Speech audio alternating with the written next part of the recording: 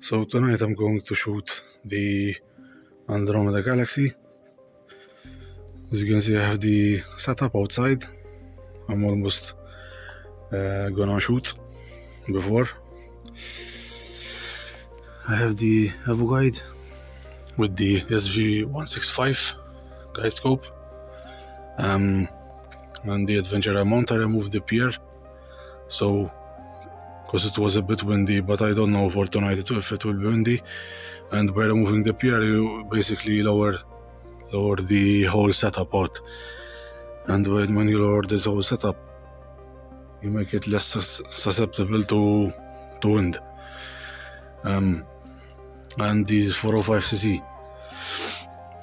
I have the all associate cables and cooling and stuff like that, and I'm gonna use sharpcap as usual with 120-second exposures and I believe 150 gain, and we'll do some darks and flats, and hopefully will be a good night. It's a beautiful clear night tonight, so fingers crossed. Alright, so I'm gonna do flats first for the Andromeda galaxy.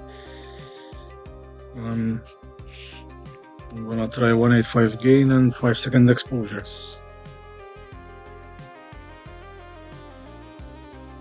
I'm gonna test this out. First start, and I'm gonna take dark flats after as well, and hope they work. But as we know now, the 294 is a total pain to make flats for.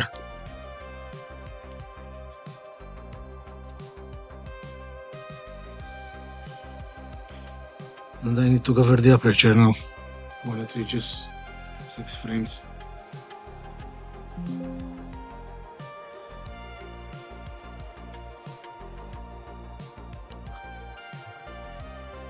Okay, using dark flats.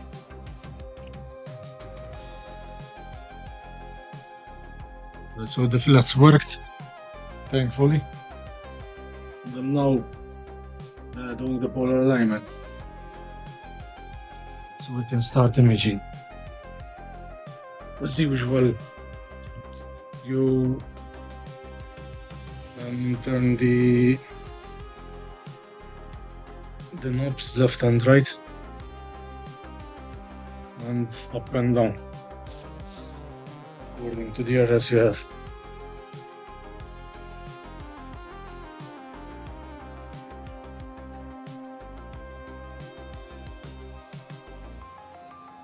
Moved a bit too far here.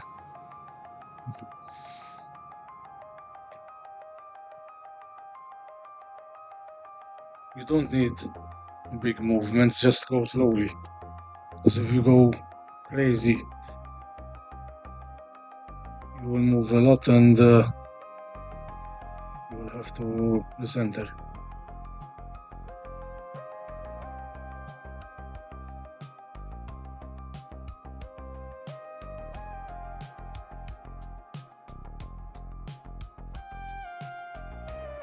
Alright, I'm pretty much there with left and right.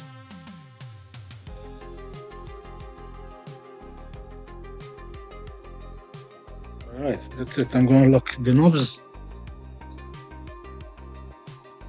the side knobs, so the mount doesn't move, and I'm gonna return the mount to the center, the axis I mean. Alright, now you can get out of that.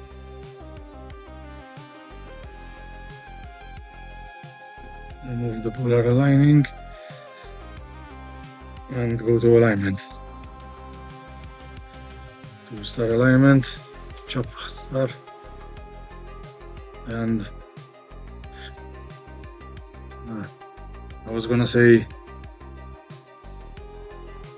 solder, but solder is on the other side, I think. I'm gonna check which stars are available, because today I started much later than I hoped. and the stars have moved in this case.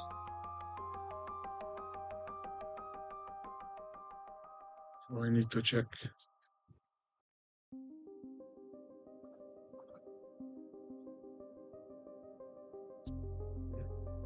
I'm checking Constellarium at the moment. Mirage.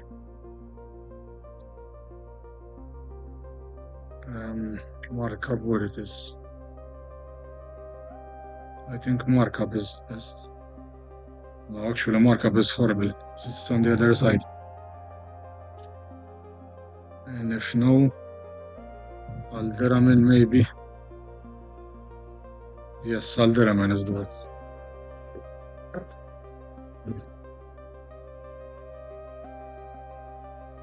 So today we're gonna do the Andromeda galaxy size, as I said. I haven't imaged this target in a while, so it's gonna be fun.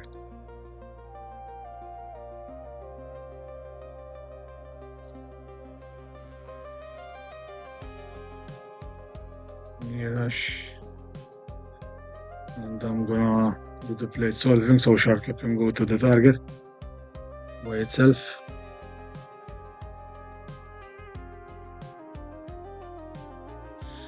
It's currently plate solving the spot where it's pointing,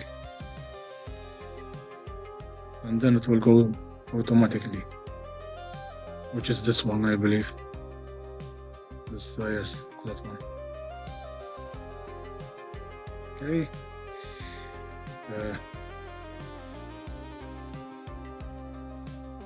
I'm gonna center a bit more because it's not that centered.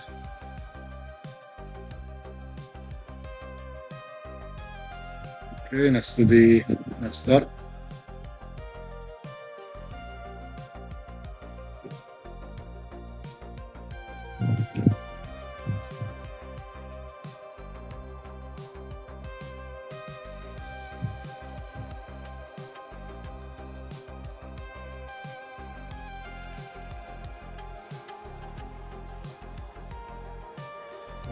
I'm guessing it's this one.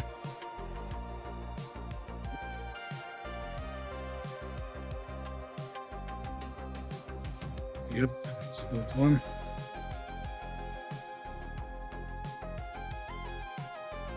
Alright. And now I have to check what orientation I had last year of Andromeda. I'm gonna check by the files I have, because I don't wanna image and bad orientation and mess up my last year data.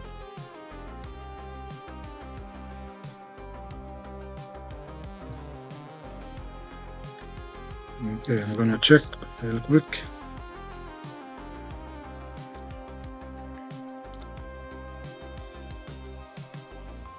Should be close, because I believe the orientation I have at the moment is how it was last year, but I'm not sure. And Siril is always upside down. They are from the live stack. Okay, so this is the orientation I had. Ignore the variable bending I have here. It was my mistake. So Andromeda should be like this. We'll see. We go to Andromeda. Messier 31.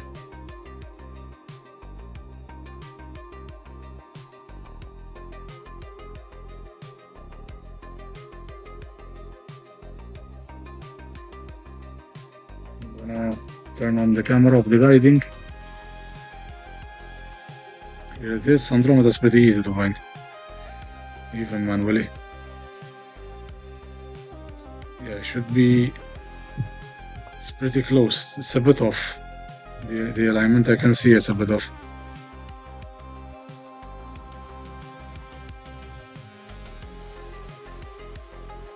Because this is M32, and as you can see here, it's a bit more tilted, so I have to turn the other way.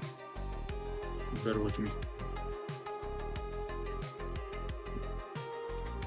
Oops. Wrong way. I believe like this. Yeah, something like this.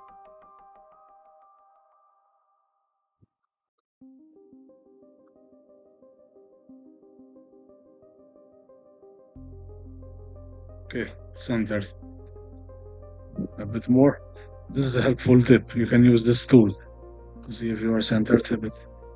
Centered or not.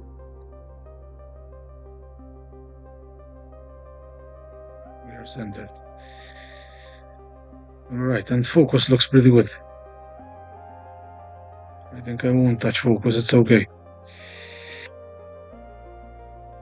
I'll take a test shot just to see.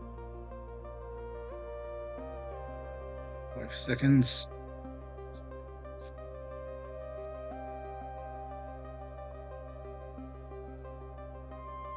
Yeah, focus looks fine. Okay, it's good with the focus. I love Andromeda. It's my favorite target to shoot. So beautiful. So, okay. So I'm gonna connect guiding. Start guiding and give the mount some time to settle before I start imaging. And I am gonna go get the cover for my aperture.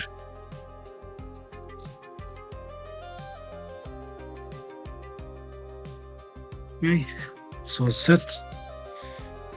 I've bumped the tripod a bit, so I messed up the guiding a bit. I have to start it again. Because it's important you do some kind of shield for the aperture. Because if your neighbor comes up at the middle of the night, it won't mess you up. Sometimes my neighbor comes up and turns on the lights during the night, and it will mess you up.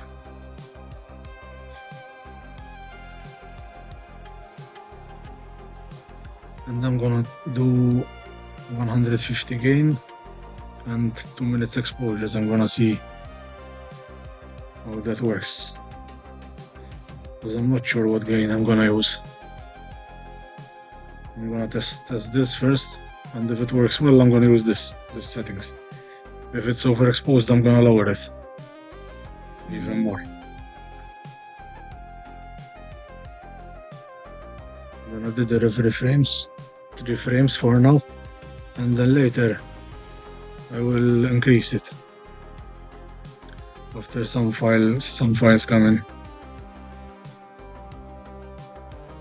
And these are the settings I'm using: 120 seconds, 150 gain, and 20 brightness, or black level. Black level and brightness are the same.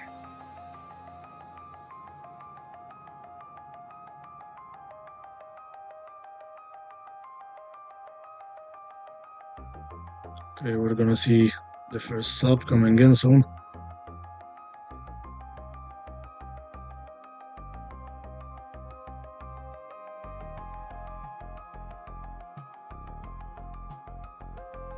I think it's overexposed. Actually, it's not bad. The flats haven't worked that well. I thought they worked better. Yeah, it's not bad, but they didn't work quite that well.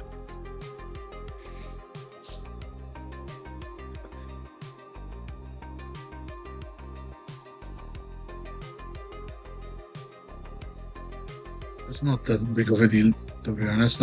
In processing, it won't really matter, because you will extract the background anyway.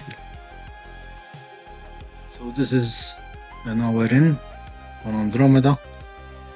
As you can see, Andromeda is very nice to image, because since it is so bright, you will get loads of details instantly. As you can see, these are the This is the massive, supermassive black hole. These are the outer edges. This is a famous like star cluster inside Andromeda. This one from the evoguide it looks very faint, but from a big telescope you will be able to resolve stars there. From where it looks like a faint fuzzy inside Andromeda, but you can see the dust lanes pretty good here. The dust lanes here you can sharpen as well on sharpcap if you want.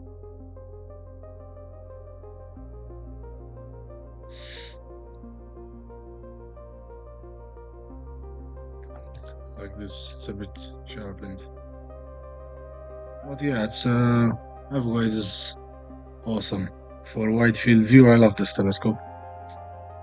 I'm gonna try to do a full night on this one. I have 5 hours more remaining. Hopefully it goes well. Guiding is going well. It's a bit jacked up when dithering, but I have no clue what's causing that. I have tightened the backlash and it's still a bit crazy in dithering, but I guess that's normal. But as long as it recovers, it's okay. But yeah, pretty decent guiding. Not that smooth. To be honest, I expect better, but it's not bad. But the stars are round, so I'm not gonna complain. I will leave it. I'll go to sleep now and leave it stacking during the night, and we'll see what we get at the end. As I am ready. I took around 6 hours, I believe, and this is the result I got from 6 hours. I'm gonna combine this to my last year data, and it will, I'm sure, pop with details. You can see it's pretty good. Obviously this is an auto stretch, so it's like green and stuff. It's not normally this way, but when I combine with the other one, it will be around 14 hours, 15 hours, something like that. Exposure, which is pretty good, pretty nice. And I can see Orion constellation rising right now, and the Pleiades, which is the start on the way to winter. A beautiful Orion constellation. And I will next process this data and show you the final image.